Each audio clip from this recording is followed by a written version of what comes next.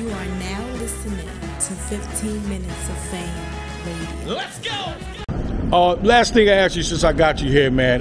Locks versus Dipset, probably one of the biggest verses since they started doing this verses. Yeah, it was the best. Right. Hands down. Can you be unbiased because of your connection with Cam? Can you be unbiased? Okay, They lost. Why did they lose? What was it about it that made you say they lost? I think they ain't rehearsed. They ain't take it serious. You know what I'm saying? Because I didn't hear, they didn't play nothing I wanted to hear. You know what I'm saying? Cam got a catalog where he could have handled, even when Kiss came with that hard ass freestyle.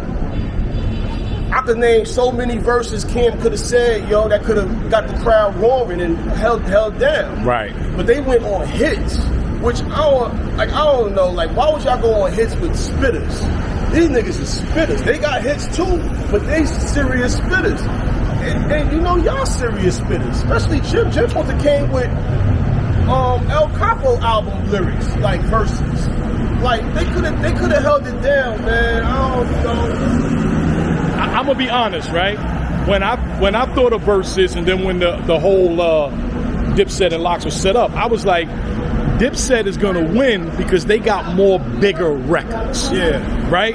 But for some reason, somehow, Locks turned all that around, and like you said, they were spitting, so it wasn't about who had the bigger records. Bulldogs. Yeah. Bulldogs, man. You know what I'm saying? They bulldogs. Nigga wouldn't understand that. You feel me? Like I said, the set came on some straight hit shit, but you know, like I said, I noticed, like, I know Cam, you feel me? Like, when I was with Cam, he got a stage and all that in his garage where we used to rehearse at. So I know anytime we had a show, he was down there rehearsing all day before the show.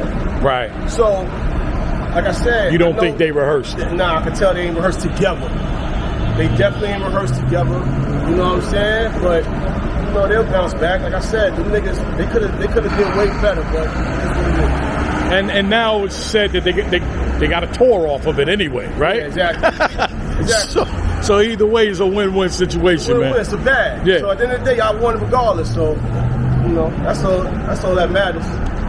My man, appreciate your time, brother. Good to meet you today too. Definitely. You know what I mean? Already know. Tell anybody, follow you, anything you got dropping, let people know. At VADO_MH. You know what I'm saying? Follow my clothing. Long run worldwide.